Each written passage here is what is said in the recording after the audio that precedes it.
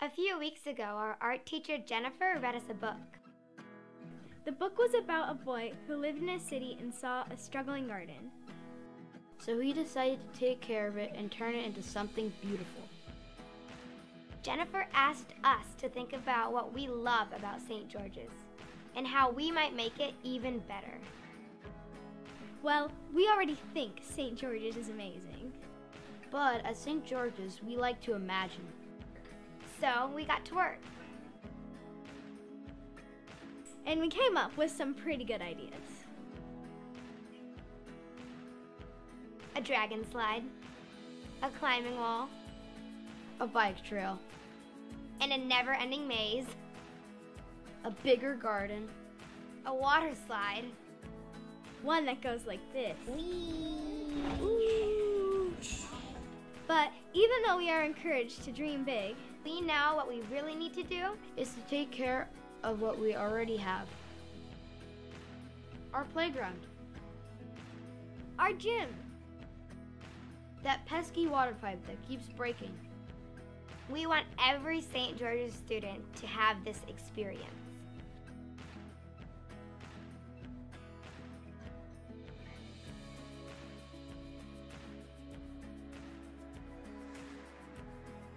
With your help, we can continue to improve our facilities, refresh the parts of our school that need some love, and keep creating an amazing environment for students to thrive.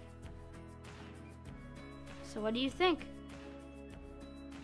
Will you help us build for our future?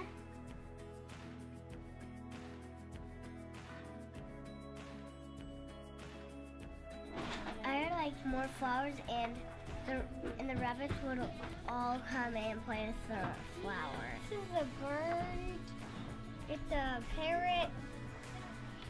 This is the bird nest. These are 4 eggs.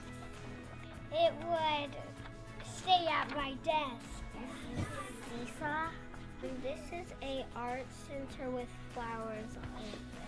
The trampoline is under the cushions.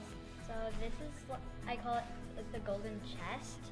It can be anywhere in the maze, and there's a door with 2 doorknobs, and you unlock it with these 2 keys. This one's in a secret door, and this one's in a secret door that's locked.